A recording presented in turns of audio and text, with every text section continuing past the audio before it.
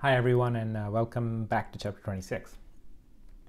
The photograph that you see here was taken with an ion microscope, and this is a device that makes use of the de Broglie wavelength of gas ions, right?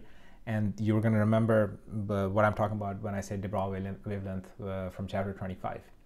In this case, we're talking about looking at a sample of platinum at a very high magnification, right?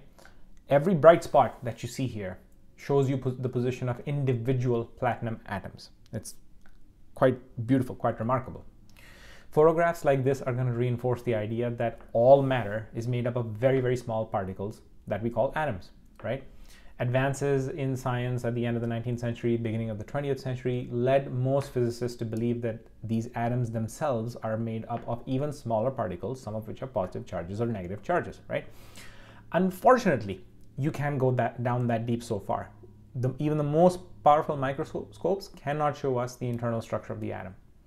So many theories were put forward about the structure of the atom, and when it wasn't until there was a series of experiments that was done by a guy named Ernest Rutherford and his colleagues around 1910 that led us to the birth of the model we now use and we now call the nuclear atom, right? So how did they do this? Well, there were a couple of guys with Rutherford named Geiger and Marston.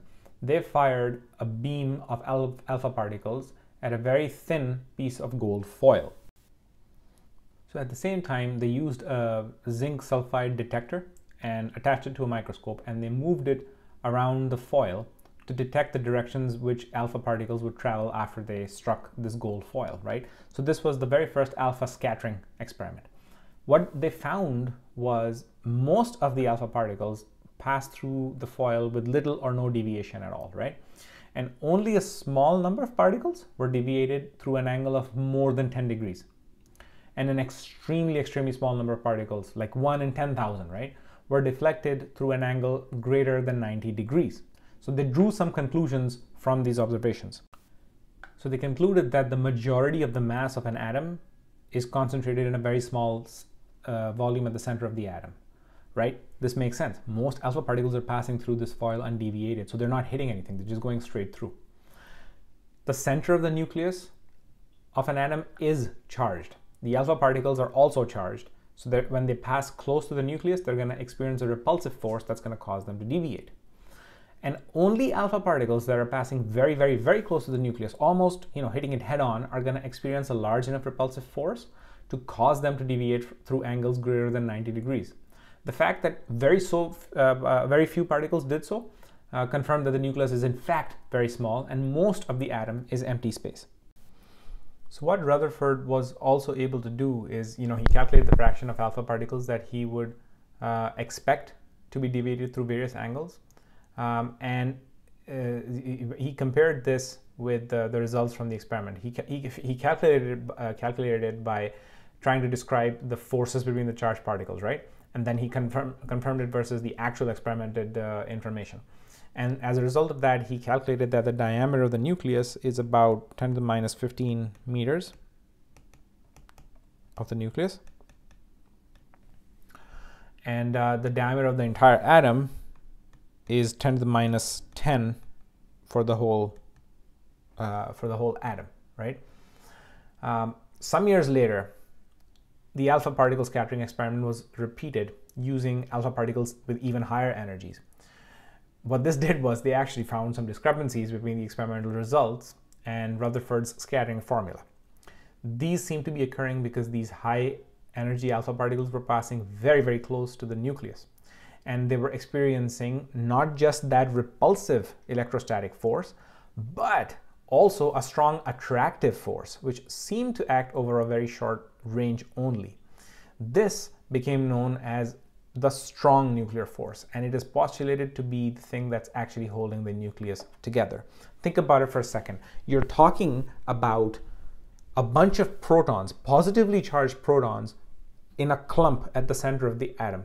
They're all together. Shouldn't the positively charged protons be repelling each other, right? So there's something there. It's not the gravitational attraction of the protons to each other that's overriding the electrostatic repulsion of the protons. There's in fact something else happening there, and they termed it the strong nuclear force. So once they discovered this strong nuclear force, some smart guy said, electrons shouldn't be affected by the strong nuclear force. Therefore, why don't we use them as a more effective tool with which to investigate the structure of the atom, right? And if you remember, when we were talking about the de Broglie wavelength in chapter 25, we said that moving electrons have a wave-like property and you can diffract them, right? So if you now direct a beam of electrons at a sample of, let's say, a powdered crystal or something, right?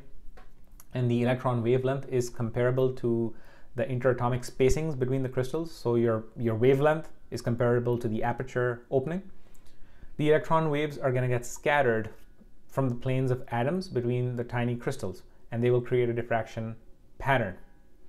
As a result of that, the diffraction pattern is obtained that confirms a regular arrangement of atoms in a crystalline solid. That's pretty amazing. You know, you're observing something that you weren't able to before, but the theory actually matches up with the reality of the situation. Measurements of the angles at which strong scattering is occurring can be used to calculate the distance between the planes of the atoms. So here's a picture of something that would create a crystalline material that would create this kind of a pattern when you probe it using electron diffraction.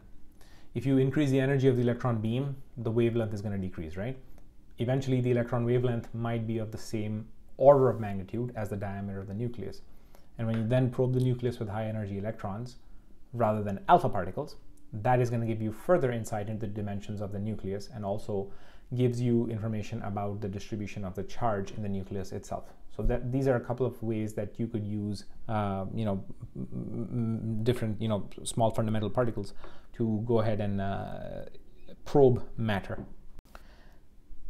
All right, folks, that brings us to the end of this video. I'm going to continue on in chapter 26, talking about fundamental particles in our next video. So I'll see you there. Thank you for watching.